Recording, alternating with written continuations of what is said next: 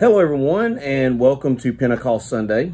So today what I want to look at is not just the passage in Acts that specifically deals with the day of Pentecost, but I also want to look at some Old Testament passages that to me really relate well with what happened on Pentecost Sunday. And so as we go, what you may want to do is hit the pause button after I call out a passage of scripture, scripture reference, and then find that scripture reference, hit the play button, and pick up where I'm reading and read along with me, and then you can flow through with the message as we go. So just kind of be prepared. Hit that pause button as I call out a reference, find it, and then pick right back up where you left off. So we're going to hit three passages in the Old Testament, and then we'll jump into the passage in Acts that specifically references Pentecost Sunday. So the first passage we're going to look at is Isaiah chapter 6, and we're going to look at verses 4 through 8. That's Isaiah chapter 6, verses 4 through 8. And here's what it says. It says, "And the foundations of the thresholds trembled at the voice of him who called out, while the temple was filling with smoke. Then I said, Woe is me, for I am ruined, because I am a man of unclean lips, and I live among a people of unclean lips. For my eyes have seen the King, the Lord of hosts. Then one of the seraphim flew to me with a burning coal in his hand, which he had taken from the altar with tongs. He touched my mouth with it and said, Behold, this has touched your lips, and your iniquity is taken away, and your sin is forgiven. Then I heard the voice of the Lord saying, Whom shall I send, and who will go for us? Then I said, Here am I, send me." Isaiah's lips were unclean. And so with Isaiah's lips being unclean, he felt unworthy of God's message. He felt unworthy to deliver God's message. But God cleansed his lips.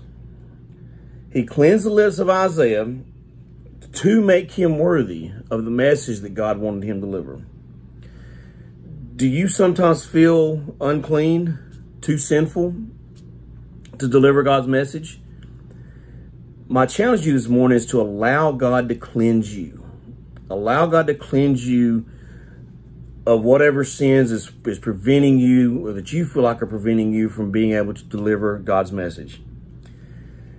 Maybe you're sitting around in church some days and you're going, well, God, we're all sinners. Why would you call anybody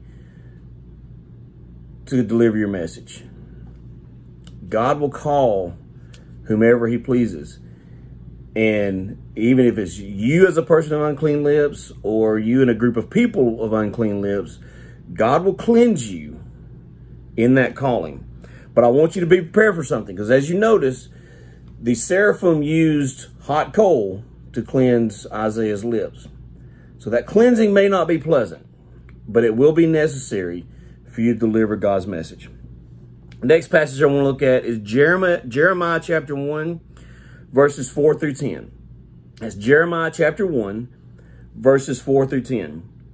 And it says here, Now the word of the Lord came to me, saying, Before I formed you in the womb, I knew you. And before you were born, I consecrated you.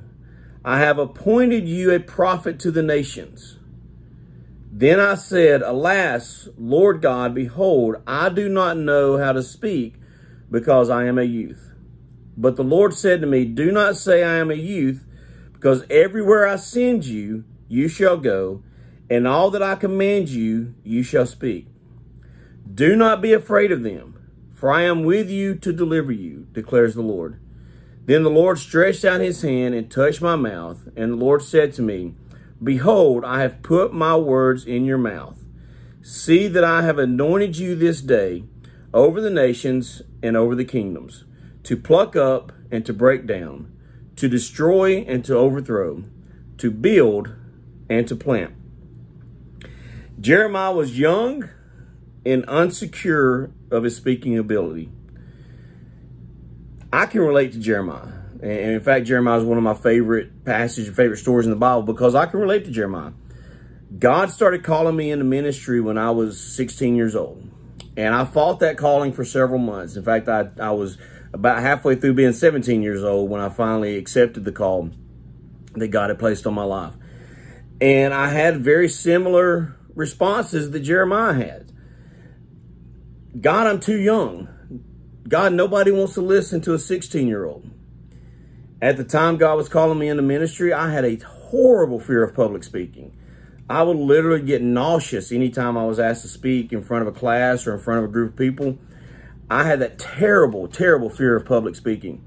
So I'm having these conversations with God. I'm saying, God, I'm too young to do this. I don't want to talk in public. Nobody wants to listen to anything a teenager, a 16-year-old, 17-year-old has to say. God, please find somebody else to do this. And similar to Jeremiah, God said, don't worry, Chris. I'll put my words on your lips. I'll take care of the speaking part. And just like Jeremiah did, God anointed his lips and gave him the words. So we can all make an excuse for why we're not qualified to deliver God's message. Whatever excuse you want to come up with. And we all have them. God, I'm too young. God, I'm too afraid of public speaking. God, I'm too sinful. But excuses fall under three categories. You either just don't want to, it's not important enough to you, which basically is saying God's not important enough to you, or most likely you're just too afraid. Whatever your excuse is, it's not going to work with God, because God will take away whatever fears you have. And if this falls down to your desire, then that can be fixed by increasing and improving your relationship with God.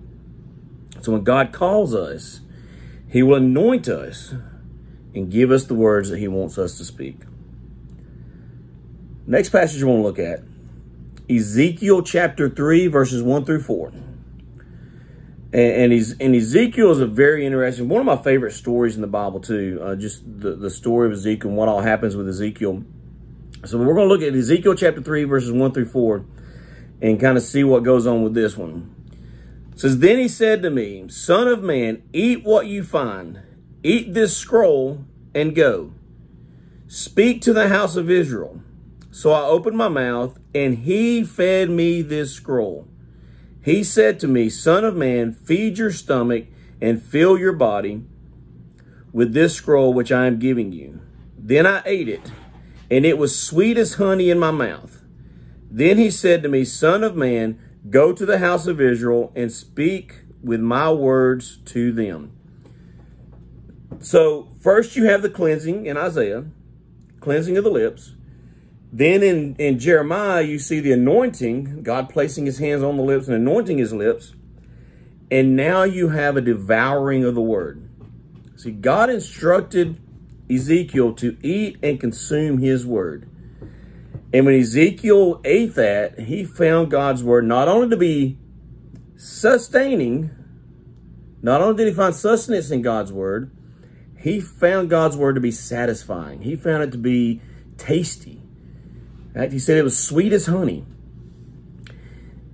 And so when you're anointed and when you're appointed and you're cleansed and you're anointed, you will not only find God's word to be filling, but you will also find it to be desirable. You also find it to be sweet tasting. And God's word, once you have that cleansing, you have that anointing, you will find a craving for God's word. And if you're finding God's word to be bitter, sometimes God's word can be a bitter pill to swallow. When those times happen, check your cleansing, check your anointing, because something's not right there.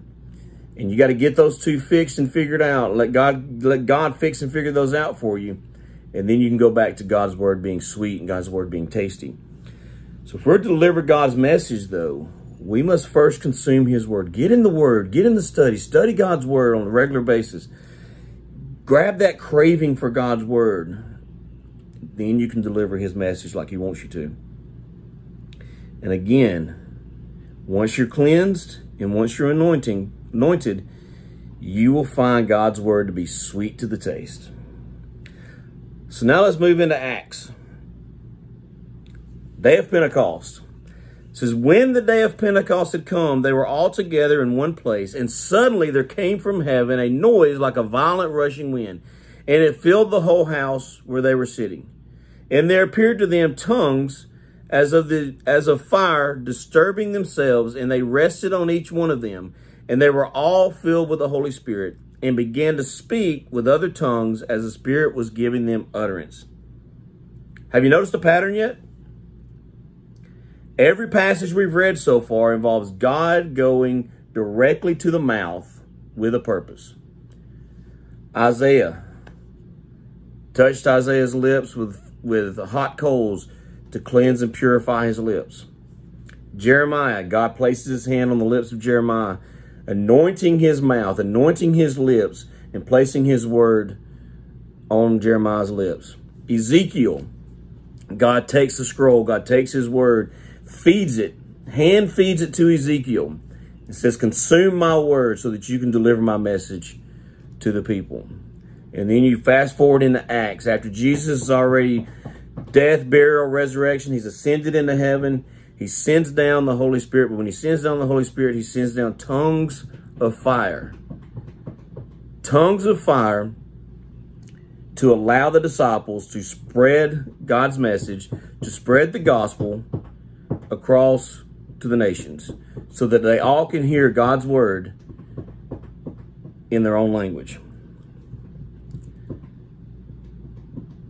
Pentecost Sunday is a reminder to each of us that God's commands come with a promise. See, when God gives you a commandment, he gives you a command with a promise that he will take care of everything that is needed to fulfill that commandment. When God's telling you to go, when God's telling you to share his word, God's giving you that commandment with a promise that I'll take care of the vessel. I'll take care of you. I'll take care of the deliverance. All you have to do is be willing to go. So as I close with this, I want to remind you that as God calls you for a purpose, as we look at Pentecost Sunday, and we look at the purpose of the disciples, we look at the purpose that God gives to all of us, which is to go and share the message, go and share the gospel. As God calls you, he will do these four things. He will cleanse you and purify you. He will anoint you. He will feed you his word. And it's going to be sweet. Once he cleanses you and anoints you, that word's going to be sweet to the taste. And you're going to enjoy consuming that word. And then he will make you capable of speaking his message in a way that people understand.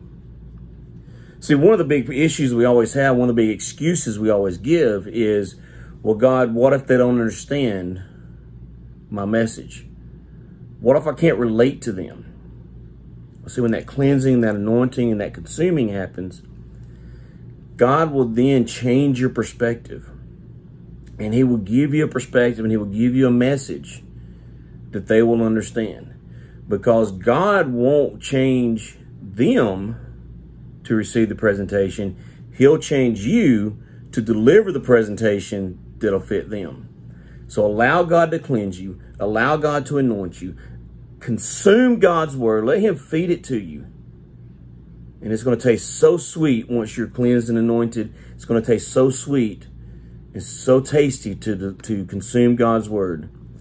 And then allow God to provide you with the tools to present that word, that message, so that the people that you're delivering to will understand. Because you're going to have to get to know those people to understand how to deliver that message. And that's part of that cleansing and anointing and consuming, is being able to spread God's message to the people in a way that they can understand it. And that's the whole purpose of Pentecost.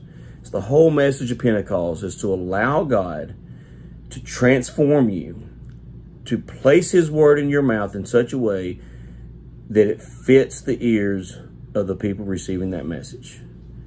So allow God to cleanse you, allow God to anoint you, consume God's word, and then share his message so that the people around you can understand it. Let's pray. Father God, we thank you for all that you do for us. God, I thank you for the message and the purpose of Pentecost. God, remind us that your commands come with a promise. Your commands come with an assurance that you're going to take care of the vessel used to deliver your message. God, that you're going to cleanse us, anoint us, you're going to feed us your word, and you're going to speak through us your message in the language that the people around us can understand it. God, as you call each and every one of us, help us to get rid of the excuses. Help us to turn those excuses over to you so that you can take those excuses and turn them into cleansing and into anointing. God, that you can take our excuses and turn it into skill sets. God, because you always equip the calling. And God, I ask that you would, for each and every one of us, that you would equip us to share your message in the way you want it delivered, in the way that the people around us will receive it openly and understand it. In Jesus' name, amen.